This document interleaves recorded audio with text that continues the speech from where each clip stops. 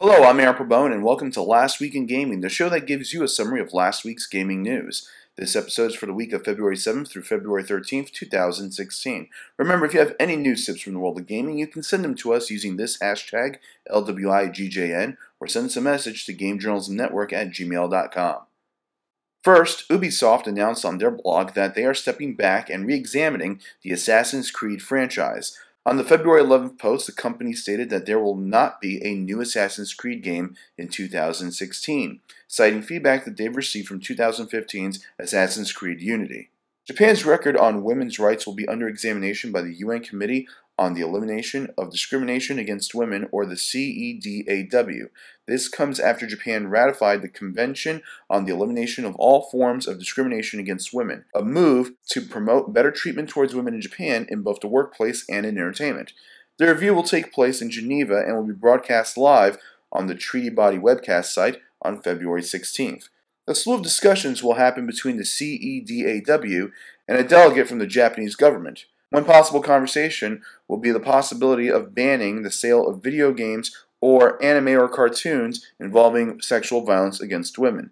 This has many lead to the speculation that this discussion could lead to a change to the development or outright ban of hentai or Eroge games. A link to the discussion will be in the description box below.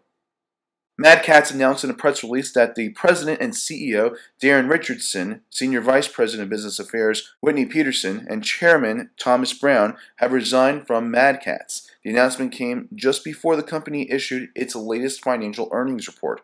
Richardson was the company's president and CEO since 2004. Karen McGinnis will be replacing Richardson. McGinnis was the company's chief financial officer. Catz is known for producing and manufacturing third-party peripherals and devices, and was the co-publisher of Rock Band 4.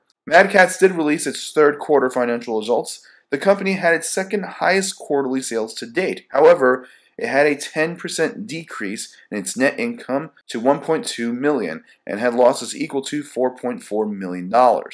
This is prompting Catz to lay off 37% of its staff. Chelsea Van Valkenburg, aka Zoe Quinn, has announced on her personal blog that she would end her legal claim against Eron Gjoni. Quinn stated on her blog that the stress of the case was taking a toll on her and harassment was becoming more frequent. At the start of the 2015 legal proceedings, Gjoni was given a gag order not to post anything about Quinn online or to encourage hate mobs. This has had many online argue that Gjoni was having his First Amendment rights infringed on.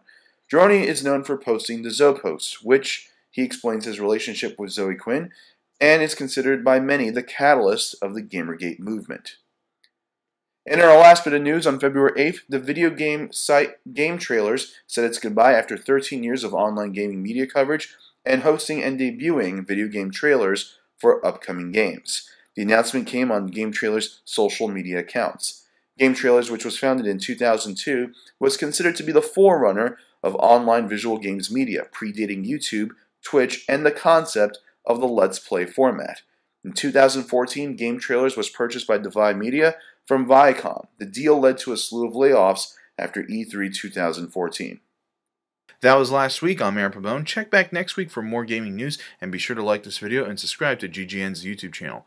Remember, if you have any news tips from the world of gaming, you can send them to us using this hashtag, LWIGJN, or send us a message to gamejournalismnetwork at gmail.com.